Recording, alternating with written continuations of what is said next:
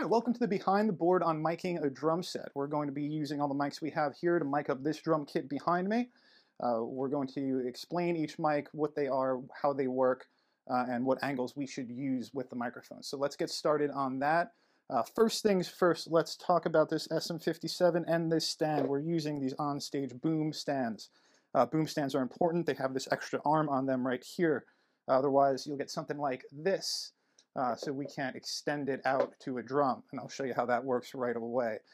So we want to get boom stands where we're miking up a drum set most of the time. So here we go with this snare drum microphone. We're going to sneak that in onto the snare drum right over there.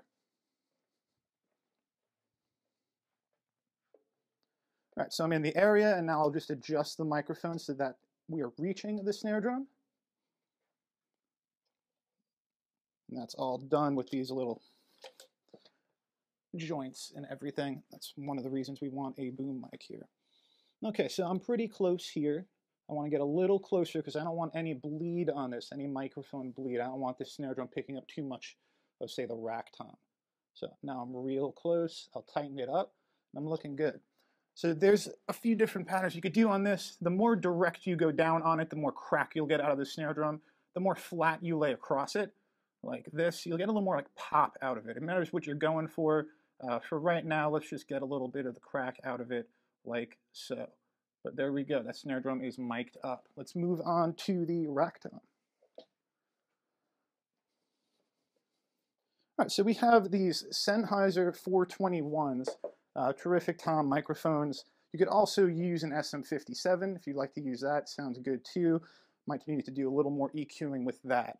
But let's sneak this in on the rack tom. So we have another boom stand here, and we're just going to go ahead and sneak that in. Now, say I left it right there. That would be really rough on my drummer because he'll wind up hitting this all the time. So let's move this back a little bit so it's out of his way. Give it a little angle, see where the audio is going to come in. If you take a look at that, it's going to come in the top and the bottom here. So we'll take a little bit of an angle on it.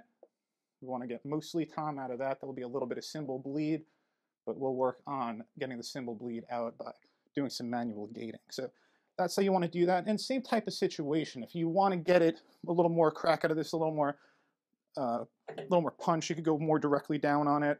Otherwise, it'll be a little more roto-tom sounding, boomier if we take a bit of an angle on it. Let's move on to the floor tom. We're going to use the same type of microphone, a Senheisser 421 again. We'll get this in the roundabout spot of the floor tom. There we are. Adjust the boom stand.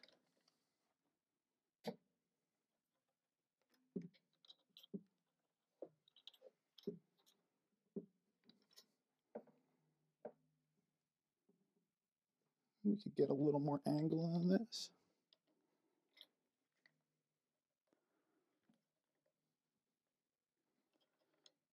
There we go. We're pretty close. That's the cool thing about these. They just clip in these Sennheiser things. So you have these linked up. Just clip them in and out.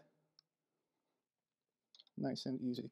So that's where we want to be, away from where he's hitting, which is the center of the drum. We're going all the way over to the right a bit.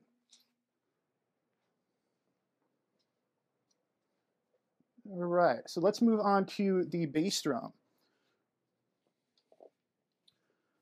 For a bass drum, I'm going to be using this D112 microphone.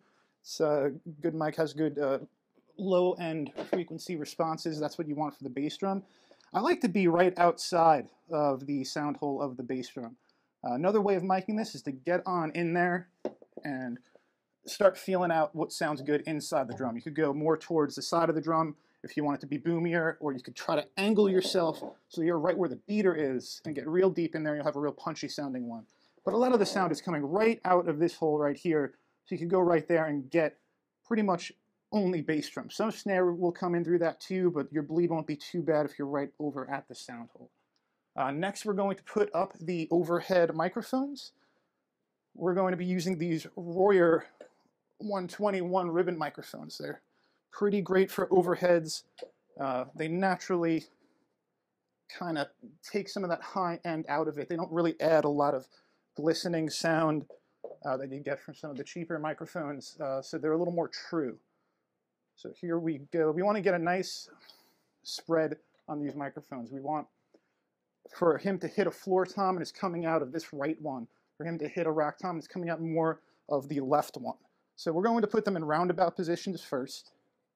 And remember, we're mostly on the cymbals here. We don't want to get a lot of snare or anything, so we're going to angle away from the snare a tiny bit, like so. Let me grab the other one. The beauty of these is they are a matched pair. They were matched at Royer. They go ahead and give you consecutive serial numbers, so the closest they could be to each other's sound made at a very similar time. I'm not going to be using a hi-hat mic for this session, so I'm going to let this kind of hang over and handle the hi-hat too, angle away from the snare drum a tiny bit. And now we just have to measure that we're in good places on these overheads. There's a pretty simple way of doing that.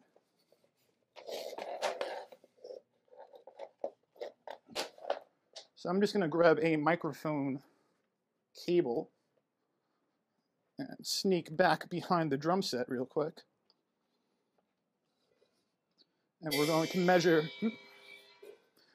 measure how far away we are from the center of the snare drum to our overhead microphones. We want them to be equally far away, so equidistance apart. Put this down right on the center, and let's see how far we are. Right about there. Let's see how far we are to this one. All right, so we got to move about 2 inches up or away from the snare, and we'll have our overheads figured out. So I'm going to do that now. Just pull this guy back a tiny bit, and we'll be all good to go on the overheads. Great. So you want to do that a lot, especially when you're starting out. Measure your distances between your overhead microphones, because you could definitely get that wrong and cause phasing issues, all sorts of problems. So we have that set up. Let's go ahead and just set up a room mic, go over the different functions on the microphone as well. This is a Neumann U87. This would be the front of it. So this is what we'll be using as a room mic. That's one of the really cool things you get when you go ahead and invest in a nice piece of equipment like this. I'll use this as a room mic. I'll use this to mic up acoustic guitars, and I'll use it for vocals. So multi-purpose, even though you spent a bunch of money on it, it was pretty much worth it. Right down here you have different polar patterns. It's a little difficult to see if we can get in on that. This polar pattern, where it looks sort of like a heart, has one indent, means that it's accepting audio from just one side of it. So if you sang into the back of it, it really wouldn't register, only would register what was going into the front of it. Let's move over to this one. This is going directly back, directly front. And this one all the way over to the right is a circle that's going all the way around the microphone. That's what we want when we go ahead and do this, because we want to go ahead and hear everything in the room. That's the point of this room mic. So we'll leave it on that. And over here we have a few more features on this Neumann U87 here. We have a low cut. It's a low frequency cut. You can turn it on and off just by moving your thumb across it. And we have a 10 dB pad. You can turn that on and off. The 10 dB pad will come in handy if, say, we're micing up the drum set and it's receiving a lot of audio and really blowing up our preamp, making the red line.